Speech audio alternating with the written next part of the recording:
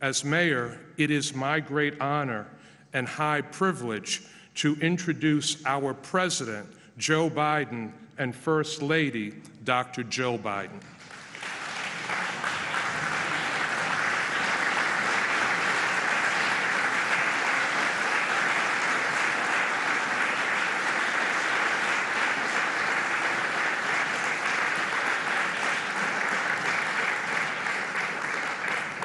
Before I begin, Jill would like to say a few words.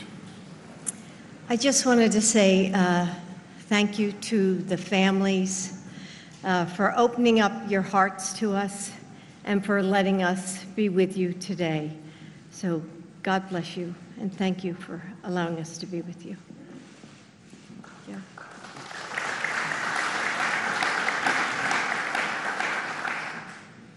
Majority Leader Schumer and Senator Gillibrand and Congressman Higgins.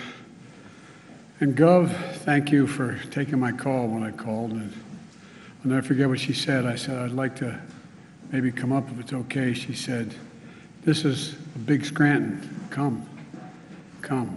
And I think you're doing a heck of a job. Thank you. Thank you for your heart as well as your head.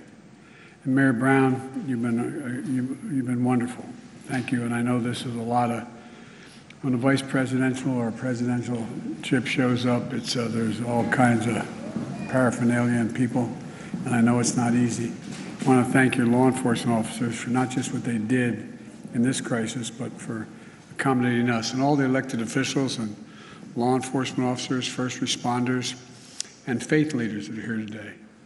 Jill and I have come to stand with you, and to the families, we've come to grieve with you. It's not the same, but we know a little bit what it's like to lose a piece of your soul. When you lose a son, a daughter, a husband, a wife, a mother, a father.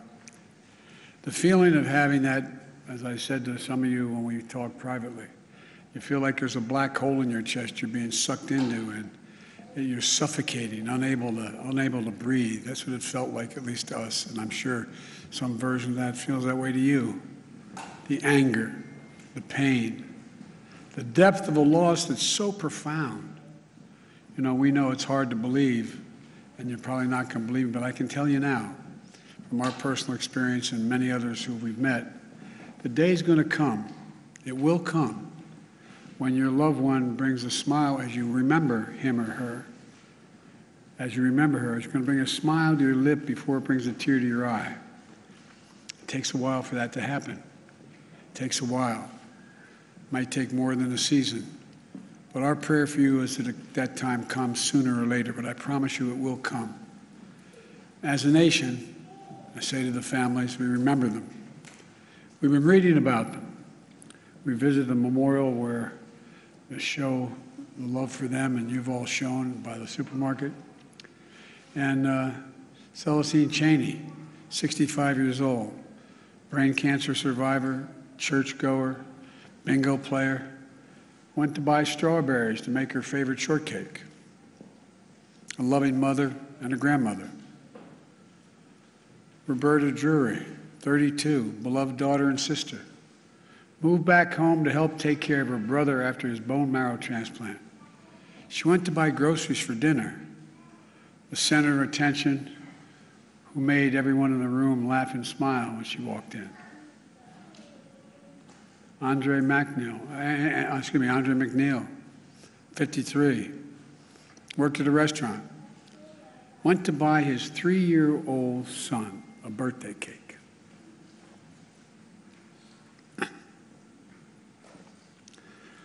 His son's selling a birthday, asking where's daddy. Catherine Massey, 72, a writer and an advocate, who dressed up in costumes at schools and cut the grass in the park and helped in local elections, the glue of the family and the community. Marcus Morrison, 52, school bus aide, went to buy snacks for a weekly movie night with the family, survived by his wife and 3 children and a stepdaughter, the center of their world. Hayward Patterson, 67, father, church deacon, fed the homeless at the soup kitchen, gave rides at the grocery store to neighbors who needed help, putting food in the trunk of others when he took his final breath. Aaron Salter, 55, retired Buffalo police officer for 3 decades. 3 decades. Loved electric cars. Hero who gave his life to save others on a Saturday afternoon. And had that man not been wearing that vest that he purchased, bulletproof vest, a lot of lives would have been saved. A beloved father and husband. Geraldine Talley, 62, expert banker and known for her warm, gentle personality, a friend to everybody, devoted mother and grandmother. Ruth Whitfield, 88, beloved wife, mother, grandmother, great-grandmother, sang in the church choir, a caretaker of her husband, bringing him clean clothes, cutting his hair, holding his hand every day she visited him in the nursing home. Heart as big as her head. Pearl Young, 77, a mother, grandmother, missionary of God, public school teacher, who also ran a local food pantry. Loved singing, dancing, and her family. And all 3 are injured. Zaire Goodman, 20, shot in the neck, but fighting through it. Jennifer Warrington, 50, Christopher Braden, 55, both treated with injuries on a long road to recovery. Individual lives of love, service, and community that speaks to the bigger story of who we are as Americans. A great nation, because we're good people. Jill and I bring you this message from deep in our nation's soul. In America, evil will not win, I promise you. Hate will not prevail, and white supremacy will not have the last word. For the evil did come to Buffalo. It's come to all too many places. Manifesting gunmen who massacred innocent people in the name of hateful and perverse ideology, rooted in fear and racism. It's taken so much. 10 lives cut short in a grocery store. 3 other wounded by a hate-filled individual who had driven 200 miles from Binghamton in that range to carry out a murderous, racist rampage that he would live stream to the world. What happened here is simple and straightforward. Terrorism. Terrorism. Domestic terrorism. Violence inflicted in the service of hate and the vicious thirst for power that defines one group of people being inherently inferior to any other group. A hate that through the media and politics, the internet, has radicalized, angry, alienated, lost, and isolated individuals into falsely believing that they will be replaced, that's the word, replaced, by the other, by people who don't look like them, and who are, therefore, in a perverse ideology that they possess and being fed lesser beings. I and all of you reject the lie. I call on all Americans to reject the lie. And I condemn those who spread the lie for power, political gain, and for profit. That's what it is. We've now seen too many times the deadly and destructive violence this ideology unleashes. We heard the chants, "You will not replace us," in Charlottesville, Virginia. I wasn't going to run, as the senator knows, again for president. But when I saw those people coming out of the woods of the fields in Virginia, in Charlottesville, carrying torches, shouting, "You will not replace us," accompanied by white supremacists and carrying Nazi banners, that's when I said, no. No. And I, honest to God, those who know me, Chuck, you know, I wasn't going to run for certain. but I was going to be darned if I was going to let anyway. I'm going to get going. Look, we've seen the mass shootings in Charleston, South Carolina, El Paso, Texas, and Pittsburgh, last year in Atlanta, this week in Dallas, Texas, and now in Buffalo, New York. White supremacy is a poison.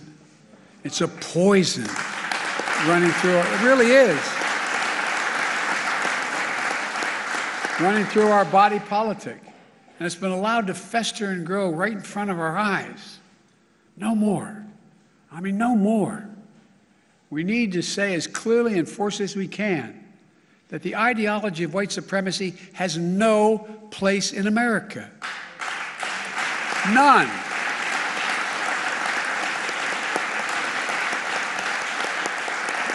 And look, failure for us to not say that, failure in saying that is going to be complicity. Silence is complicity. It's complicity. We cannot remain silent. Our nation's strength has always come from the idea. It's going to sound corny, but think about it. What's the idea of our nation? That we're all children of God. All life, liberty, our universal goods, gifts of God. We didn't get it from a government. We got it from because we exist. We're called upon to defend them. The venom of the haters and their weapons of war, the violence and the words and deeds that stalk our streets, our stores, our schools. This venom, this violence cannot be the story of our time. We cannot allow that to happen. Look, I'm not naive. I know tragedy will come again. It cannot be forever overcome. It cannot be fully understood either. But there are certain things we can do. We can keep assault weapons off our streets. We've done it before. I did it when we passed the crime bill last time, and violence went down, shootings went down. You can't prevent people from being radicalized to violence, but we can address the relentless exploitation of the internet to recruit and mobilize terrorism. We just need to have the courage to do that, to stand up.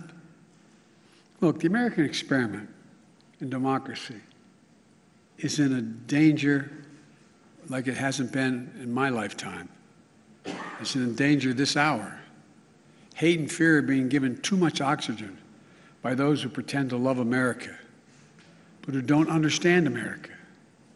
To confront the ideology of hate requires caring about all people, not making distinctions. Reverend, the scripture is seeing that we're all part of the divine. Love thy neighbor as thyself. That's the America I know, that Jill knows. And most deserve the most, look, we're the most multiracial, most dynamic nation in the history of the world. Now's the time for the people of all races, from every background, to speak up as a majority in America and reject white supremacy. These actions we've seen in these hate-filled attacks represent the views of a hate-filled minority. We can't allow them to distort America, the real America. We can't allow them to destroy the soul of the nation. As President of the United States, I travel the world all the time. And other nations ask me, heads of state in other countries, ask me, what's going on? What in God's name happened on January 6th? What happened in Buffalo? What happened? They'll ask. We have to refuse to live in a country where black people going about a weekly grocery shopping can be gunned down by weapons of war deployed in a racist cause. We have to refuse to live in a country where fear and lies are packaged for power and for profit. We must all enlist in this great cause of America. This is work that requires all of us, presidents, politicians, commentators, citizens. None of us can stay in the sidelines. We have to resolve that here in Buffalo, that from the tragedy, this tragedy will come hope and light and life. It has to. and that on our watch, the sacred cause of America will never bow, never break, never bend. And the American we love, the one we love, will endure. So to the families, from your pain, may we find purpose to live life worthy of the loved ones you lost. From a hymn based on the 91st Psalm that's sung in my church, may he raise you up on eagle's wings and bear you on the breath of dawn, make you to shine like the sun, and hold you in the palm of his hand. That's my wish for us. We can do this if we resolve to do it. If we take on the haters and those who don't even care, it's just about profit and politics. May the soul of the fallen rest in peace and rise in glory. And may God guide the United States of America, now and always. To the families, as my grandpop used to say when I walked out of his home in Scranton, he'd say, "Joey, spread the faith." And my grandma would yell, "No, Joey." He'd say, "Keep the faith." And my grandma would say, "No, Joey, spread the faith." We're thinking of you. Hold on to each other tightly. Stick together. You'll get through this. And we'll make Buffalo and the United States a better place to live than it is today.